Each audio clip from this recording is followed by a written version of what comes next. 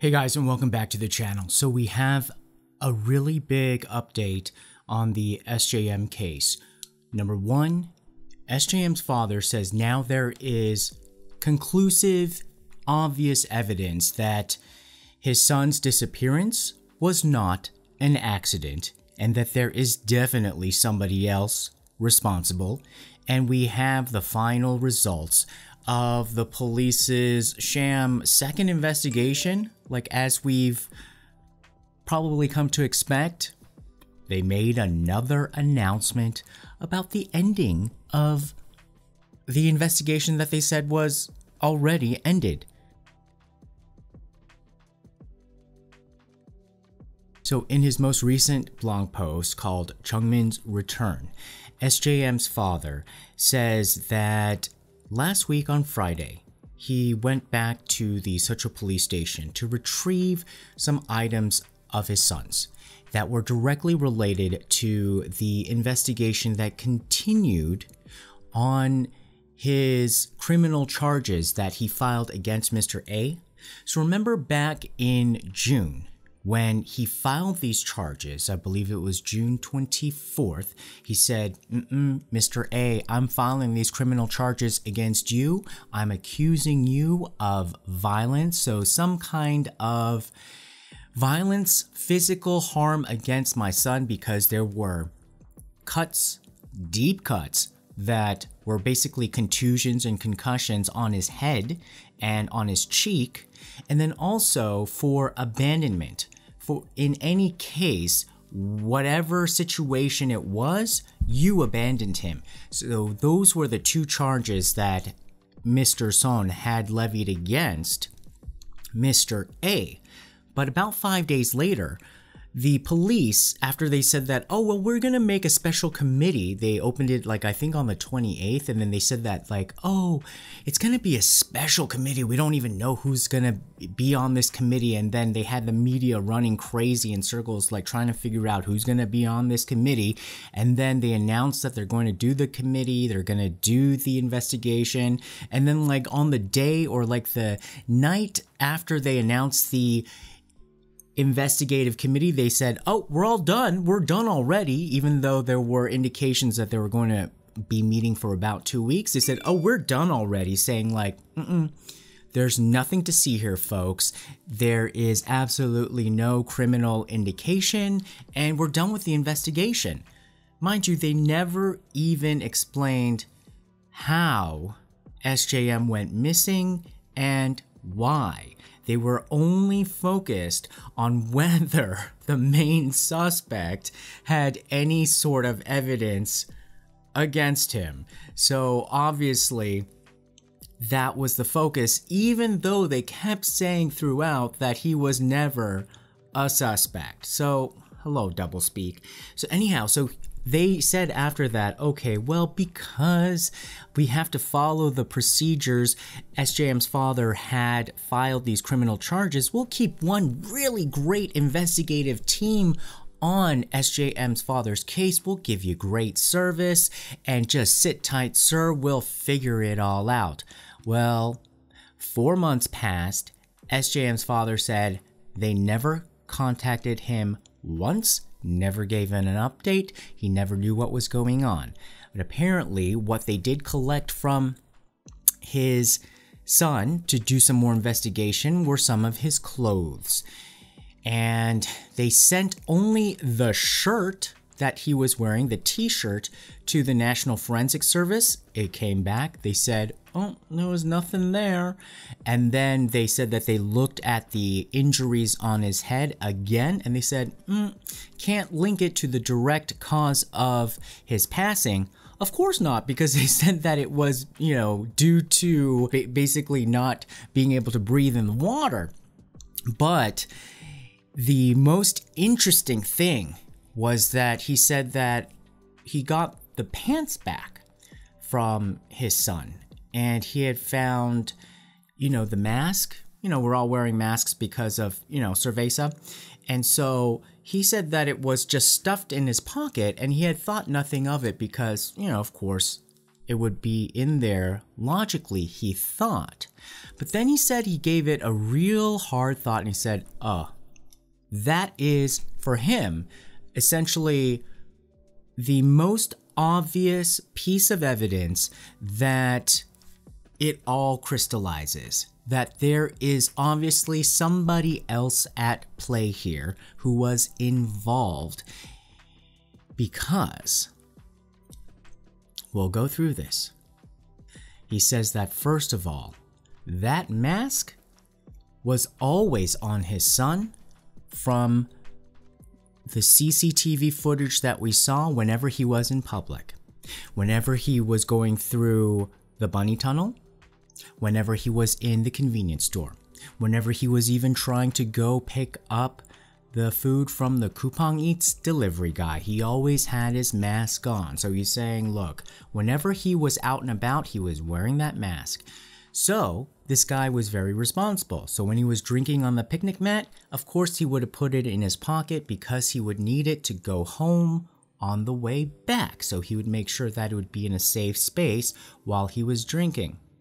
Now, at first I thought like, well, yeah, of course. Well, like it could be in his pocket still. But he said, look, if he had, first of all, voluntarily gone into the water, he would have left his wallet, mask, and shoes on the riverbank or on the picnic mat. You don't just go into the water like that for a nice little swim with your wallet and your mask that's going to get wet and your shoes. They found his wallet and his mask in his pants. The shoes were missing. And of course he said, we all know who had his phone, and Mr. A had SJM's phone until the next morning when randomly he ran into SJM's parents, and SJM's parents were like, dude, that's like, I think that's my son's phone. Like, is that my son's phone? Oh yeah. They were probably calling it and it probably rang. And then he was just like, oh, I think that's my son's phone. Give me the phone. And now he's just like, that is just so suspicious. Because he says like, that proves that most likely that when he had passed out, when we saw the picture of him passed out at 2:18 a.m., that he had just been passed out, and then at the 3:31 a.m. video where they went over the riverbank, that he had probably involuntarily gone over the riverbank in the same condition. So now what he's implying is actually that he probably was not awake. Because remember, there was some speculation that perhaps he had woken up and then maybe they had gotten into scuffle and then one ran first and then one ran afterwards. Or it was like they had fought and then one person had fallen. But the way it sounds like now is that probably he may not have ever woken up and he had been just thrown over. You know what I mean? Kind of like thrown over, dragged and thrown over like a sack of potatoes, and then followed down there to see what he could do about it. Because when they did the tests, remember the conservative YouTube channel who did the extensive on-site tests, they did simulations where they tried to do the heights and recreate the images from afar. And it didn't match up when guys were standing up. They were crouched. That's when the images matched. And so that makes much more sense to me, is that how else do you really, in what position do you sort of heave somebody over when they're like standing up? No. Like basically in almost a crouched position, like when they're half up and then boom, over, like a real big push. That's why I think it looks like a push, as in like they fought and pushed, but he may have just been pushed because he needed the force to just try to drag something. Because remember, Mr. A had already admitted that he had dragged that thing up the embankment, except he may have gotten his facts mixed up because he claims he was blacked out from 11 p.m. to 8 a.m. He may have gotten that mixed up. Instead of dragging him up, he probably meant he dragged him down. And so, because of that scenario, SJM's father says that it is abundantly clear that there has been a grave injustice done here. But that is only part 1. Let's go over part 2. And yes, we're going to take it back to those super suspicious fishermen. He says now it's absolutely confirmed that in the testimony of the fishermen, they had said they saw, the fishermen said they had seen a middle-aged male go into the water, you know, at 4:40 a.m. when he said, "Oh, how refreshing it is," and splashed around. And everybody was just like, "Oh, yeah, who does that? Who does that?" Well, if they had seen a middle-aged man, that completely rules out Jungmin, who totally is not a middle-aged man. What then SJM's father then also says and implies is that he's saying, like, it looks like there were a lot of people there loitering around to make sure that SJM's body, which was involuntarily placed into the water, would not surface up again.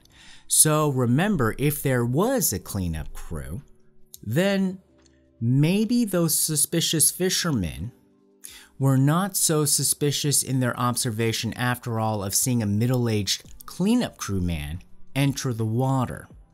Because remember, these suspicious fishermen were actually not one entire group, even though they tried to make it look like the entire group. There was that young group that went into the TV interview, and there was an older group of men. And what really had happened was the younger group was the one with the talking piece. Those were the most suspicious ones. It looked like they had just kind of clung on to those guys. Like, remember the younger guys who supposedly had never fished before, and they were like, I don't know, was this eel here? Like, what were we supposed to do? They had never gone fishing there before. They had no idea what to do. They said that they had met up with some other friends. These old men weren't their friends. It's basically kind of like, oh, hey, who are you? Oh, yeah, like we're like instant friends. Like they just probably met them right then and there. You know how like when you just go someplace and then if you're going to be sitting there forever together, like I guess you just become friends. And so I believe it was the other men who had said that was the old one, and then they started like, remember there was like conflicting information early on. First they said it was a guy, then they said, oh, maybe it wasn't clear whether it was a guy or a girl. So they is the important part. Who is they? The police. The police themselves had known. The testimony from the fishermen said, middle-aged man enters the water. What ended up in the mid-investigation police report? None of that. What ended up in the announcement to the media and to the public? None of that. What ended up in the information portrayed or handed over to Hot Daddy's show Unanswered Questions? None of that. The police themselves manipulated the testimony and the information that went out to the public and never mentioned that it was a middle-aged man seen going into the water. They kept positioning this possibility that there were a whole team of like 7 or more eyewitnesses who were fishing that night that had probably seen a young man who was drunk going into the water when that was absolutely not what even the testimony had said. So how shady is that? There are major oversights of this investigation still. The 3:31 a.m. fall over the riverbank, we have so much CCTV footage and analysis over that was not investigated by the police, and it was overlooked by the police, not put into the report or the announcements.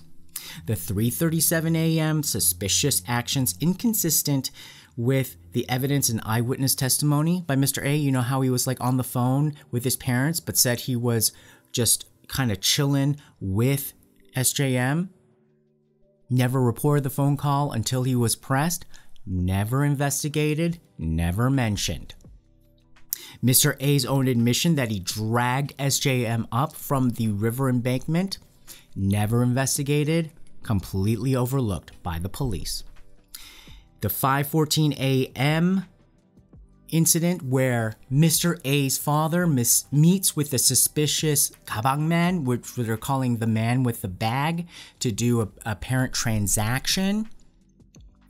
That was not investigated, and that was also overlooked. And remember, the police have even said when SJM's father went back to ask for CCTV footage after 5 a.m., they said, after 5 a.m. has nothing to do with your case. Which makes no sense. That's when the parents arrived. That's when the parents were all over the scene. And they said that that had nothing to do with his case.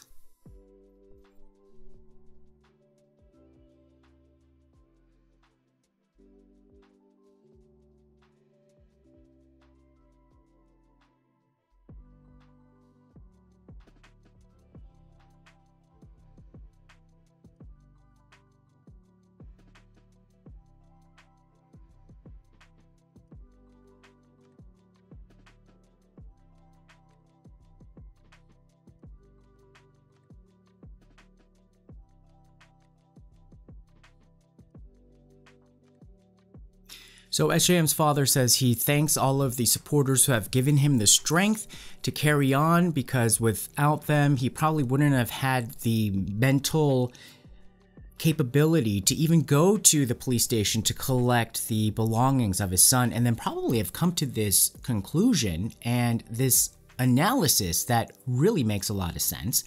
And he posted a link to another Blue House petition that goes to the president of South Korea that one of his supporters had made. And this is a petition that I believe anybody with a social media account, there are many different login links that you can choose. So if you're overseas, you can also sign it. However, of course, you know, there are questions of whether this would also make a difference, because the last one with over 500,000 signatures just got a very tepid, pallid response. However, it is a good platform to launch a different conversation. So I'd encourage all of you to sign it. I'll put a link below. So the police gave the materials back on Friday. Then on Sunday, they announced, which basically means that they had also on Friday probably told SJM's father, because he did not show up to the candlelight vigil, I believe, for his son at the park on the Saturday, the day after, probably because he was like processing all of this. They're saying that, oh, we now have concluded the investigation. Now see how this makes no sense, because they already said they concluded the investigation. So now they have to say again that they concluded the investigation. So obviously it looks like they prematurely concluded the investigation the first time. Why are they so desperate and are so impatient, are in such a hurry to close this investigation and do such a shoddy job and leave all of these unanswered questions for the rest of the public to contend with, and now have completely destroyed the credibility of the police department and especially the division down in Seocho. And so on Sunday, the police department of Seocho said that, well, there's no evidence sufficient enough to link any kind of criminal negligence to Mr. A and this incident. So before, there was that position of absolutely nothing. No evidence. So now critics are saying like, well, now you changed your tune a little bit. You're saying like insufficient evidence. Because remember, we have seen from Unanswered Questions when they prematurely just rushed out that documentary on this case, all of those like famous criminal profilers say like there's no evidence. And so now the police are saying insufficient evidence. So all they did was check the shirt. So that's pretty convenient, huh? You just check one little thing that probably like would have nothing of value and then say like, oh, well, that's nothing to see there. So the police said that they're not going to refer this investigation to the prosecution. So of course that pissed off SJM's family. They said that they are going to protest that. In this situation now, SJM's family can request that this case go to the prosecution, and then the prosecutors can ask the police to investigate it again. But I mean, how are you going to ask the police to investigate it again when you don't trust their investigation in the first place? So what are we doing here? We are in crazy town. So, you know, they're recently in another situation around the world. I don't remember where I read this on Twitter, but they said like when things don't add up, it's because the truth was never in the equation in the first place. And I think that is the situation that we have here, of course, from the beginning. Now, I just wanted to clear up a couple of concepts that I have seen on the message board in terms of questions, because I think clearing that up will help all of us move together as one team to eventually maybe put our brains together to perhaps help SJM's family. There's one question of like, well, why can't they get the CCTVs released in the name of protecting people's privacy? Because when you go into a public space, don't you forgo your privacy rights?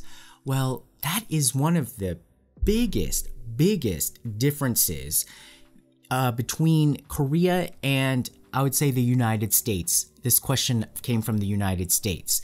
This law might be different, of course, in other parts of the world.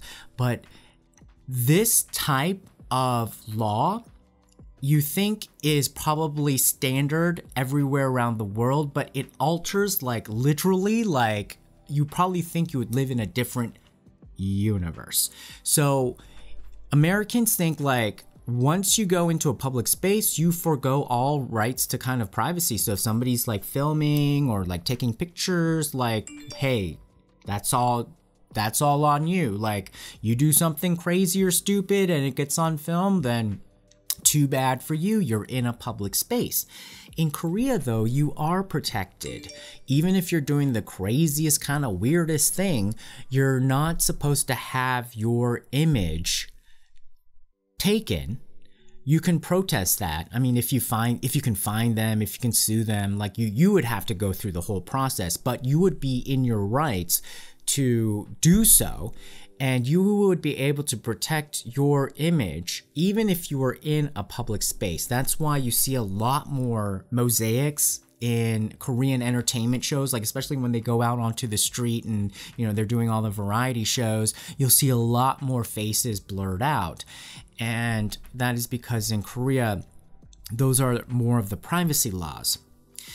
And I would say, yes, like there is a tradition of people here like not wanting to expose their identity because there has been a long history of being able to weaponize your private life against you and you not having any recourse. So let's say you were seen in a compromising position, but you weren't doing anything wrong, but somebody accused you of it, but they had the ins with the police, or they had the ins with the people in power, and they can totally get you in trouble. Get you in trouble, depending on like what time or what era it could have locked you up, taken your house, anything. You know, it could have been catastrophic, taken your family, taken your wife, taken your horse. You never know. And so in a very unequal society where you can corrupt levers of power, these types of personal details that can be weaponized against you are very dangerous. And so in one way, this was kind of a collective response to protect everybody against that.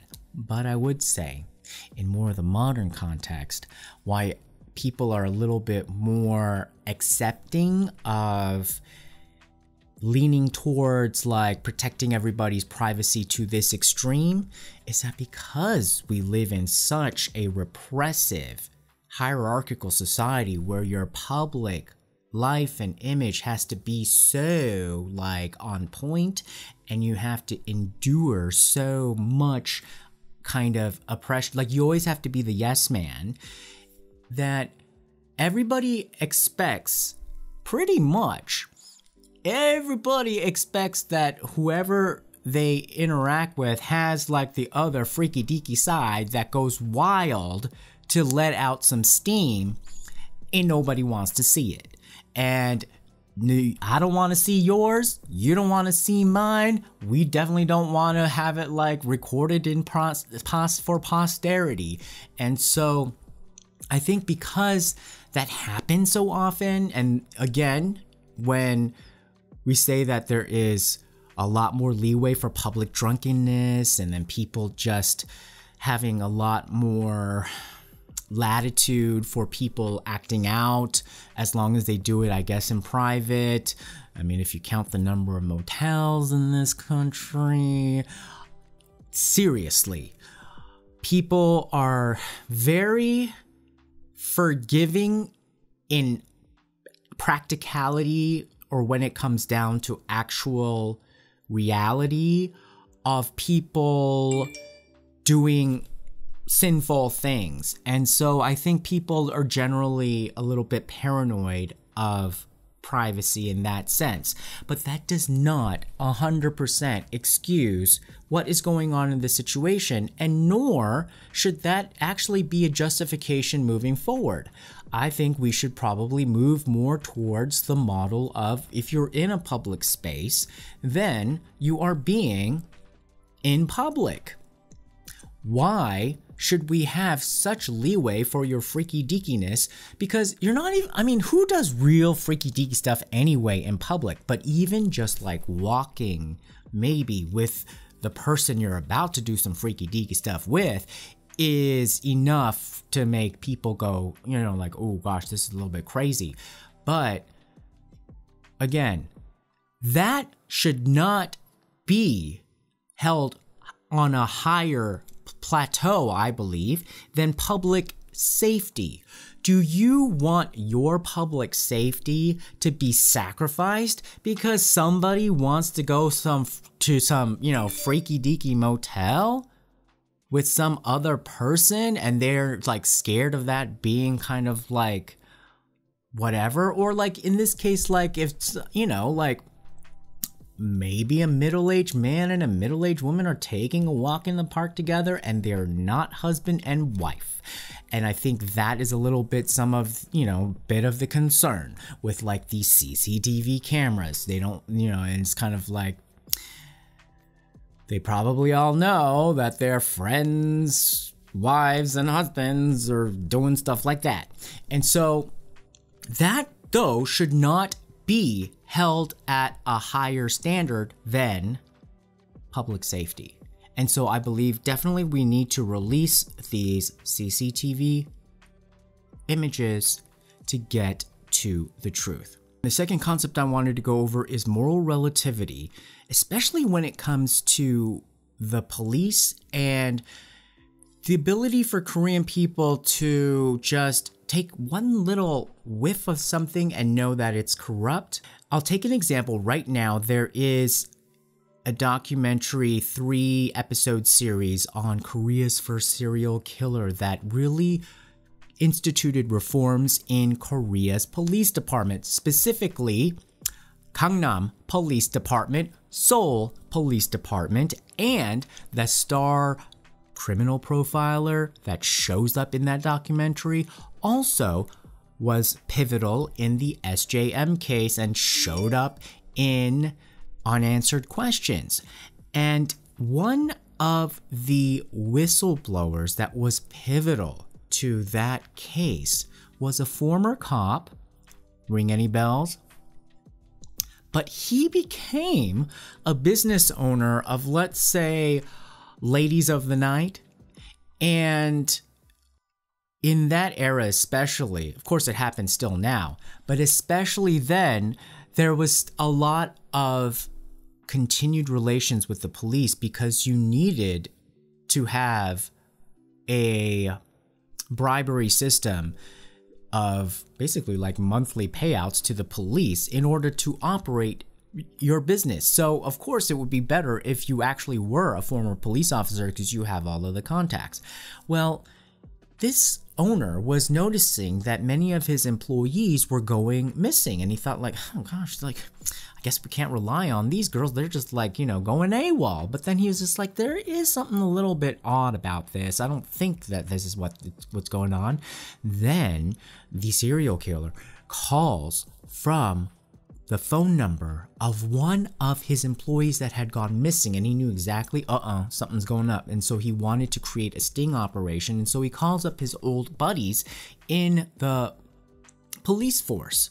So you know what I mean? So like, this is total moral relativity. So this guy who's running this it is officially illegal business that is human trafficking, is like now kind of gonna be the hero that helps save society from a serial killer.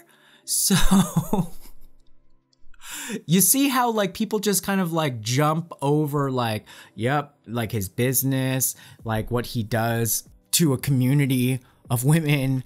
They're just like focused on, okay, he's the whistleblower and he has previous contacts with the police force. So now imagine, remember we were going back to the whole Burning Sun nightclub world in Gangnam, where the police and the nightclubs have a very close relationship, where they are also essentially on the side of the nightclubs. The people in the nightclubs don't act so honorably, and a lot of the times they need doctors to help clean up and treat women and probably guys that are probably injured in the process of being ladies and men of the night. So, a doctor that perhaps specializes in those areas of medicine for over decades, who have specialized in that and could keep a very quiet, low profile, do a great job, is essentially what? A hero. So if his son gets in trouble, what do you do for your friend, especially if your friend has been a hero and has always been loyal and good to you? Especially when it seems like it's an accident that happened to their son. Especially when that same person who's been working on cases has seen like crazy like criminals and looks at this medical student and is just like, no, he's totally not on the same category as, like, you know, the people that we put into prison. You see like how this moral relativity could start to then skew like people's like justifications for perhaps what they're doing. So I just wanted to get that concept out there because the tightness, the coordination seems like it's coming from a place where people are feeling extremely justified in their actions. And that has been my theory on why. They're doing a favor to somebody who has been there for them, and they see themselves as being good. And that this has just been an unlucky situation, and they're used to just sacrificing other people even though it may be unfortunate for them. And they're innocent. Because there are worse things that could happen to people in the world. I'm not saying that that is correct or good to do, but I'm trying to understand it from their perspective, because that is then how you create a different strategy that starts to work.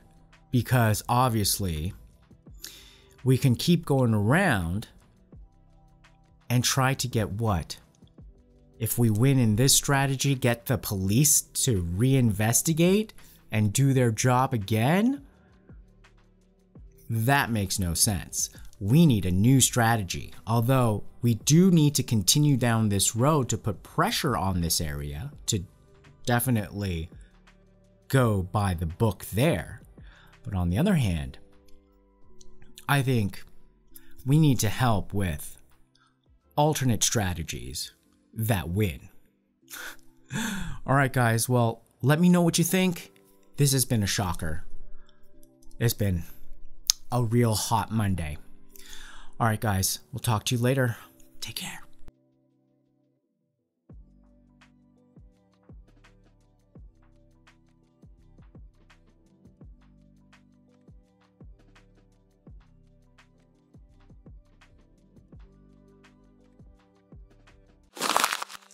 Tune in next time.